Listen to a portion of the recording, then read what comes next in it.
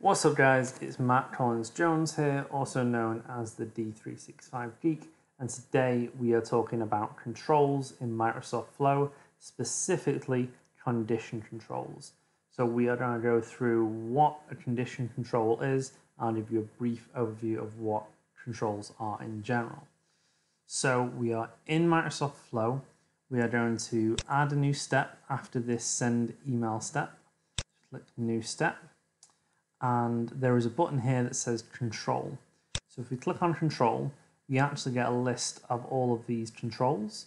And I'm going to go through each of these in different videos. Today, we are talking about conditions. So I'll click on condition. And this is what we get. So a condition in a Microsoft Flow allows you to evaluate something, and then depending on if it meets or does not meet that criteria, we can go down a yes or a no route. So what this allows you to do is add in logic and functions around doing multiple different branchings of actions. So we could have something like if a tweet contains a certain hashtag, then we want to alert our marketing team. If a tweet does not contain a certain hashtag, we don't want to alert our marketing team. So that's what this can do. So I'm going to go through showing you how this works. So as I've added that control, we automatically get this yes and this no path down here. You can also notice that there are buttons to add actions inside of here. So you can add an action to do whatever you want in these steps.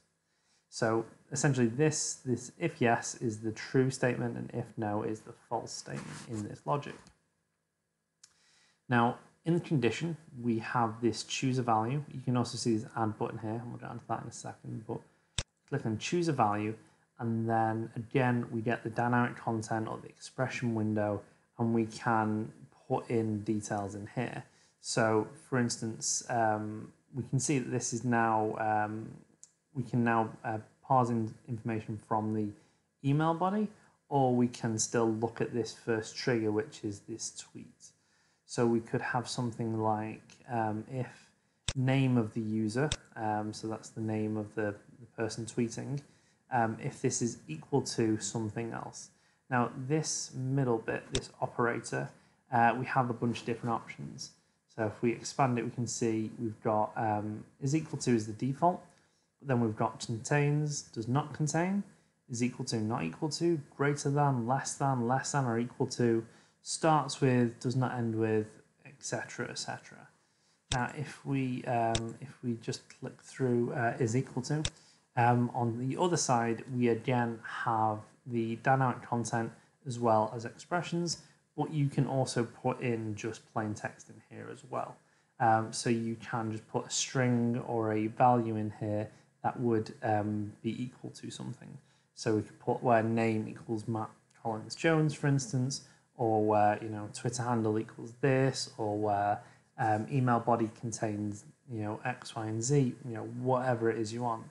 So we could add in where name equals name, just for argument's sake.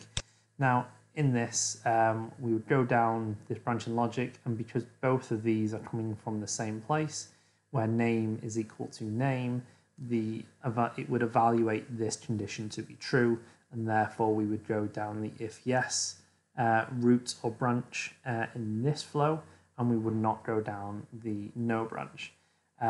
If I put something in like let's just add in just some random text, then it would not equal this text, and then you would go down the no route. So that's kind of the basics of conditions. Now we can add some additional logic into this, so that's where this add button comes from.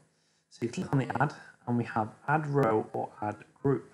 So adding a row will just add another row below the row we are looking at. So again, we can choose something like followers count, for instance, and then again we have this. Now you'll actually notice that we have a few different options. This is because Microsoft Flow has detected that the follower count is a number and not a string like the full name is. So the full name we had is equal to, we have is less than or equal to, contains, does not contain. These are all things that a string could potentially evaluate on. In this instance, follower count is going to be a number, so we don't have things like contains, for instance. So we could have follower count is equal to, less than, greater than. These are ones that are related to numbers, so integers, for instance. Now, there'll be a similar thing for date fields. So date fields wouldn't have contains, but may have sort of like on or after, on or before, for instance. So again, we can add stuff in here. So we could add follower count equals follower count, for instance, or does not equal is greater than or less than something. Now, what you'll see is that this this button up top says and.